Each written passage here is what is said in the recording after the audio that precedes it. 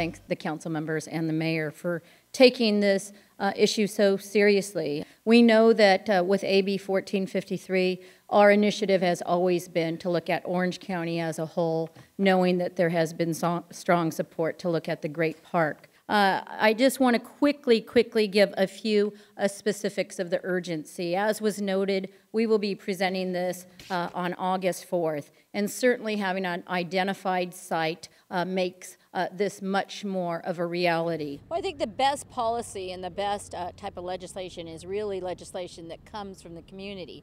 This, in fact, came from Orange County Veterans Memorial Group that really had worked on this initiative for over a decade. And as I was named the Veterans Chair of the state of California, I was very humbled and honored to be approached by this group to talk about this legislation and actually say, let's do it. And so I think my go-get-'em attitude and their long-term commitment and background of the project really became very timely, and I think the result tonight shows that when there is a will, there is a way. We're here because we want to be here, and we want to stay here. Why that site? It is on MCAS El Toro. It has the heritage, the honor, and the aura.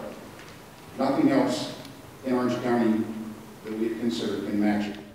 We have been interested in a veterans cemetery at El Toro since we first heard about it closing in 1999.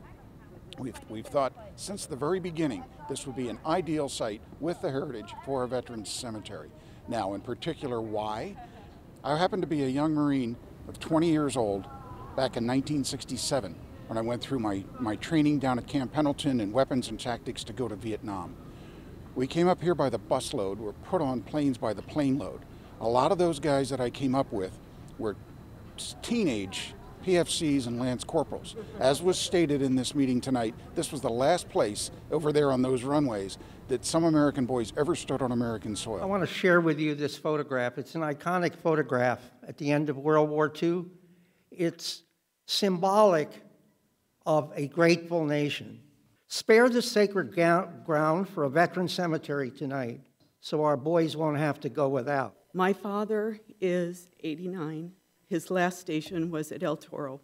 He is sitting in Costa Mesa right now, hoping that you will make the right decision to put a cemetery here. We are all here for a very short time, and our legacy many times is forgotten, but this bill would live long past us. It's important. This is the time. Today is the moment, and you are part of a historic time, and we urge your vote. Thank you. Thank you. We are ready to vote. Motion carries unanimously.